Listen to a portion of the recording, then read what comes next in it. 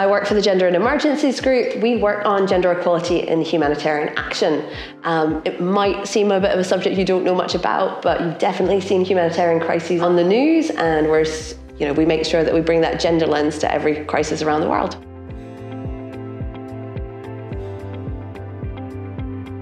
So our future plans are to really build on the trainings that we currently offer and to broaden out that platform to cover far more subjects. So historically, we've trained people in a very narrow range of subjects around gender equality who work in the humanitarian space with really practical hands-on trainings that help them do their jobs better. And our plan is to widen that out and bring in more trainings to cover more people working in housing, food security, water and sanitation, and just open it up so we have a better trained humanitarian workforce who are better able to really take action on those gender equality commitments.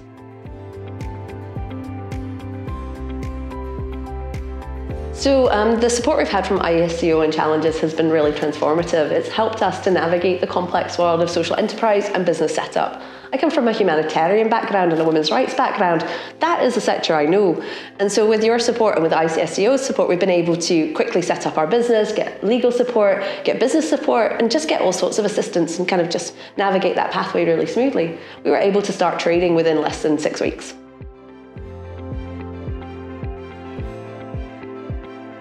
Yeah, so we work very closely with the Ventures Lab at the Challenges Group, and they provide us with all kinds of support. So it's very hands-on there. So we get help with our financial services, financial management, we get business mentoring and support in a really hands-on kind of way.